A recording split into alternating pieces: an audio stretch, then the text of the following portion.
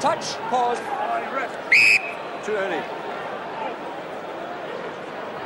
Here's Heaslip. Guy Cronier's come on, and there he is, straight into the match. He's on for Chris Jordan.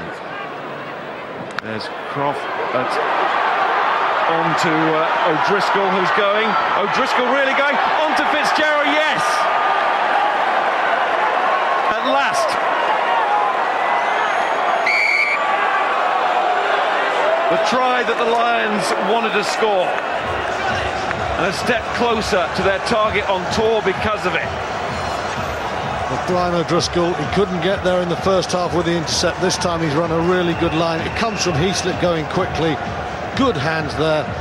Lovely pass from Byrne. Ball in one hand at the moment. But then the key, he straightens.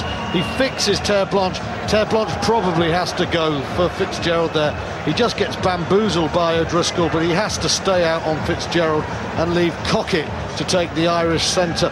But the one thing about O'Driscoll, he causes consternation in the ranks. And even though you felt the scrum half had the man covered, when he has that ball, he's the guy and everyone in South Africa worries about. Yes, Terre Blanche should have done better, but that's the effect he can have.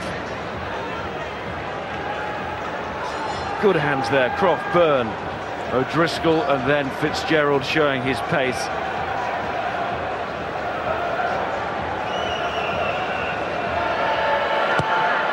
And O'Gara has swept that one over as well.